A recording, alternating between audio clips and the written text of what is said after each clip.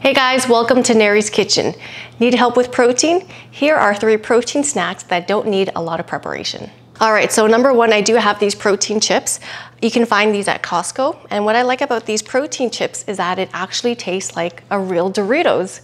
So it's quite tasty, and actually 1 serving of these protein chips actually have about 17 grams of protein. Number 2 is protein powder. And what I like about protein powder is that you can easily put a serving into your shaker cup the night before, plop the cup into your gym bag, and you're on the go, no preparation needed. And last but not least are Nary Bars and Maria's Waffles.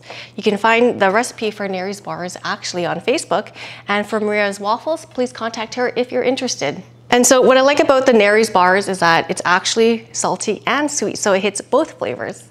And for Maria's Waffles, these waffles are actually very versatile. You can eat them as is, or you can put some syrup over it. I've also seen Maria use the waffles into a sandwich, so it's actually quite versatile. When you're on the go and don't want to fall off your goals, protein is your main source. It helps you recover, build muscle, and burn fat. Thanks guys for watching Nary's Kitchen, and I hope to see you guys next time. Bye guys.